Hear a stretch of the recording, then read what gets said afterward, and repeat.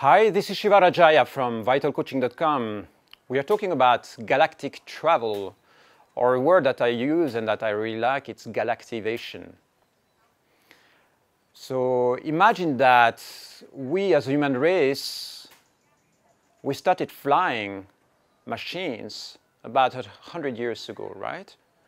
And within 50 years, we were able to take one of these machines and land it on the moon. So imagine where we will be maybe 100 years from now. We are evolving really, really fast.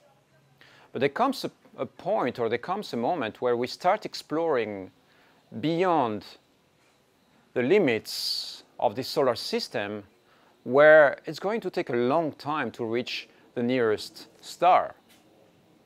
So we need to start looking into technologies or ways of evolving as a human race that don't necessarily involve physical technology, that we travel in the form of consciousness. We transfer our beings or our energy bodies in an instant from one place to another.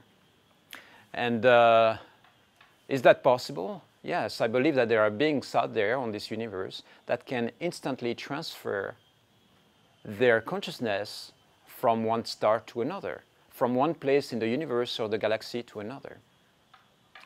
So galactic travel, when we talk about galactic travel and warp speed and stuff like that, you know, the concept is that we are going faster than the speed of light. And that somehow we are able to activate an ability in consciousness that is going to allow us to transfer our consciousness from one point to another in no time. So how do we do that? I have no idea. You know, right now we don't have the techniques and we don't have yet the abilities, because the tools to do that and the energetic and consciousness technology to do that have not yet been downloaded into humankind. Downloaded by who? Well, by the angelic forces and the intelligence that are sponsoring and supervising the evolution of the planet and humankind. I believe that what we are going through right now is not a coincidence. What we are exploring, the things that we're discovering, are highly inspired and transmitted and downloaded into human consciousness by forces and powers that are much greater than ourselves. Imagine that right now our evolution, the evolution of our human race, is sponsored by another set of powerful human-like beings or angelic beings who have been watching over the evolution of the planet and humankind for thousands or millions of years, have been planting seeds of life on planet Earth. And that right now they are watching and they say, okay, are you ready for the next power? And then when we are ready, they download and transfer another idea.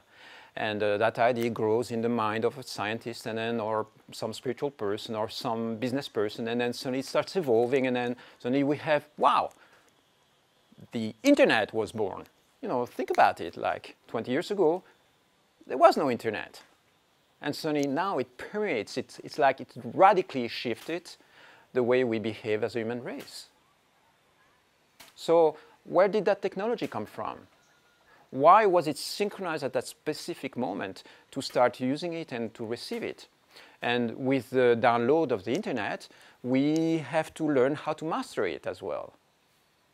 We need to develop new behaviors, new attitudes that match that. So when we start thinking about galactic travel and galactivation, the activation of our galactic body, we are talking about similar steps that take us forward. So the thing that we can do is, you know, just pray in the direction of these forces, ask for help, ask for guidance, and allow us to start evolving in that direction. There is so much more to say about that, but I'll, you know, keep it for short for now. I'll be back soon with more ideas on that one. I'll see you soon.